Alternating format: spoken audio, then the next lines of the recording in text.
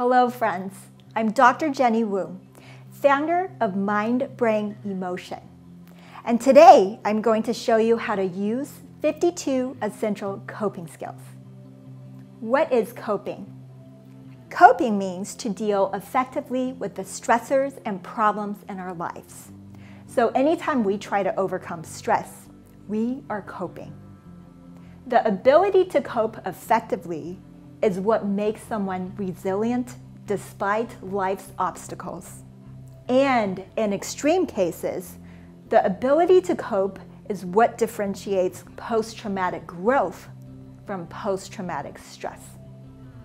As we know, it is humanly impossible to avoid all the stress in our life or to shield life's challenges from our loved ones' lives. But here's the good news. We can learn and expand our coping skills and strategies to become calmer, stronger, and wiser. 52 Essential Coping Skills provides evidence-based exercises to help you build important coping skills and strategies so that you can better manage your emotions, overcome the stressors in your life, and reduce your level of anxiety and overwhelm. Each card includes actionable exercises that speak to the challenging situations that you're facing and the goals that you may have on how you like to show up as a person. These coping skills and exercises are organized by focus area, which is in the top left-hand corner and labeled by suit characters. A heart stands for self-awareness. A diamond stands for self-management. A spade stands for social awareness, and a club stands for relationship skills. Use the red suits when you are having a hard time letting go of a thought or an emotion. Use the black suits when you are dealing with external problems with other people or wounded confidence. To get the most out of 52 essential coping skills, take the online coping assessment to get a sense of your current coping style. For example, do you typically vent to others about your problems, or do you silently blame yourself for what just happened? Do you respond to an issue by taking action, or do you prefer to sit back and give it some time?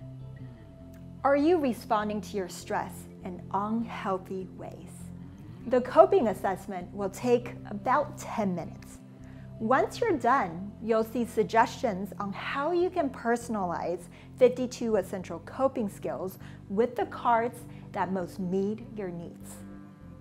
I encourage you to go slow and use 1 to 2 coping skill cards at a time. Each card is broken into bite-sized prompts because our big emotions and lingering moods need a lot of time to process. With practice, you'll be able to call upon these skills and strategies in demanding situations. Take at least 6 months to work on the specific cards that are most useful for you. Apply these exercises in different situations that you encounter.